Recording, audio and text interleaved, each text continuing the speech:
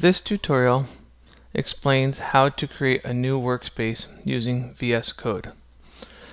When working with VS Code for the first time, many users wonder how they create a new workspace. When you go to File, you do not see an option for a new workspace. You see options for opening workspaces, opening folders, opening files, as well as saving a workspace as, but there's no new workspace. When you're building a new website or a new application, the easiest way to create your workspace is to start in your File Explorer and creating a new folder for that workspace.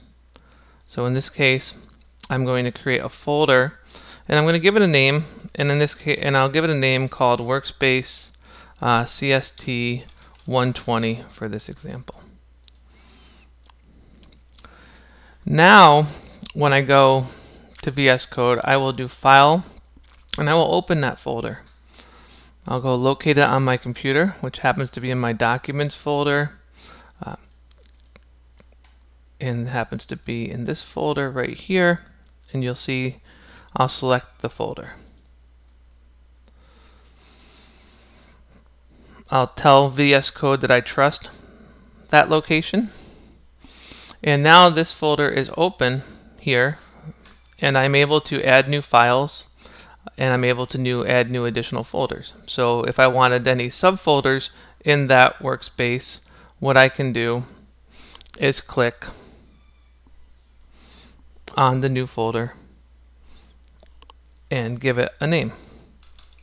So I'll create a folder for topic 1's work.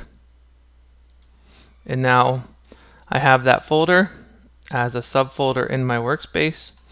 And what I can do to finalize the creation of this workspace is File, Save Workspace As. And you'll see it create a workspace folder. And I can hit Save.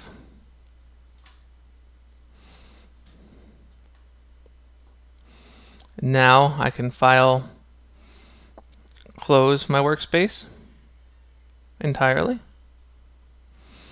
And if I want to open that workspace again, I can do File, Open Workspace, locate it on my computer again,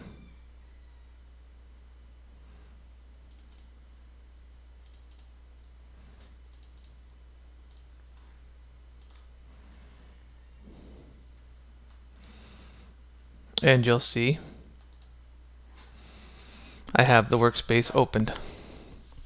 That is the easiest way to create a workspace in VS Code.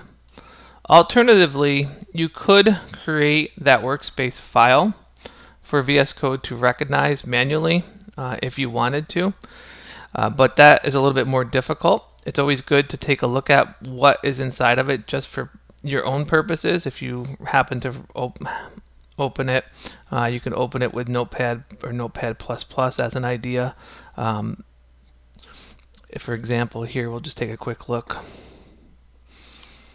And if you take a quick look inside, you'll see that that is what is contained in a generic workspace file using VS Code. This concludes this tutorial.